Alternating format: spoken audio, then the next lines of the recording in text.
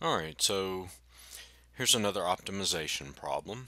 I have a bunch of them, so check them out. You can find them in the my derivatives playlist on my channel. Alright, so it says a farmer with 700 feet of fencing wants to enclose a rectangular area and then divide it into 4 pens with fencing parallel to one side of the rectangle. What is the largest possible total area of the 4 pens? Alright, so let's draw a picture of it. Alright, so here we have a rectangular area. Alright, and it's going to be divided into 4 pens. So let's see, there's 1, 2, 3, 4. And they may not look equal, but they're supposed to be equal. Alright, so we'll label this Y, and then we'll label this side here X. Alright, so let's write down the information they give us, and then let's write down the function that we want to, in this case, maximize, because we want to know what is the largest possible total area of the 4 pens. Alright, so what they tell us is that we have 700 feet of fencing. So that would mean that 750, okay, or let's do it like this.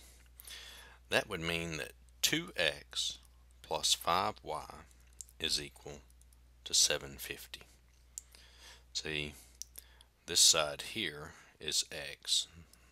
The length from there to there, that's x. And this length is y. There's another y, a y, and a y. So x plus x, that gives us the 2x, and then 1, 2, 3, 4, 5 plus the 5y equals 750. Now, let's write down what we want to maximize. We want to maximize the area. Well, the area of a rectangle is length times width, or in this case, x times y. Alright, so we need to take the derivative of this thing. Well, we want to get it all in terms of one variable, so we'll get it all in terms of x. So I'm going to solve this for y, so I get 5y equals negative 2x plus 750. And so y is negative 2/5 x plus 150. So that's y. So I'm going to take this and plug it in here for y. So a is equal to x times y, which is negative 2/5 x plus 150. And so the area is negative 2/5 x squared plus 150 x. Alright. Now, let's take the derivative. So the derivative is here, that's negative 4/5 x plus 150. Set that equal to 0. So I get negative 4/5 x plus 150 equals 0. Okay. So that's going to give me 150 equals negative 4/5 x.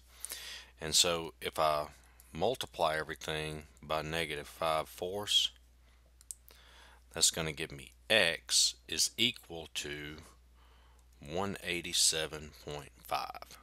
Alright, so that's x. Now, and we can show that that is a minimum.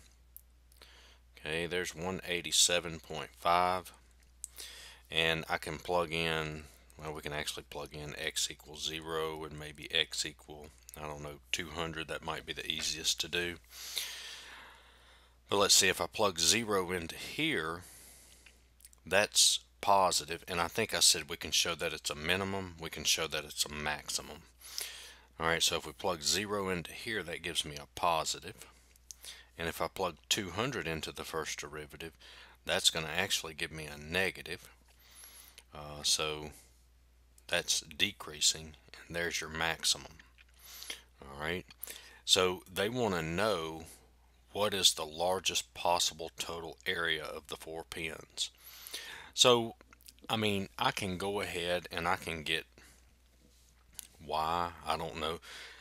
I guess that might be the easiest thing to do, or what I could do is to get the largest area. I know what x is, so I could actually take x and just plug it back into here, or I can plug it into here, my area formula. Okay, so let's do that. So the area is, and I'm going to plug the 187.5 into here. So that's negative 2/5 times 187, whoop, times 187.5 squared plus 150 times 187.5. And when we plug that into our calculator, you get 14,062.5, and that's square feet. And so that would be the maximum area possible of all 4 pins total. Okay, that's the combining them. Alright, so I hope that helped. Check out my other videos. Give me a like, share, and subscribe, and thanks for watching.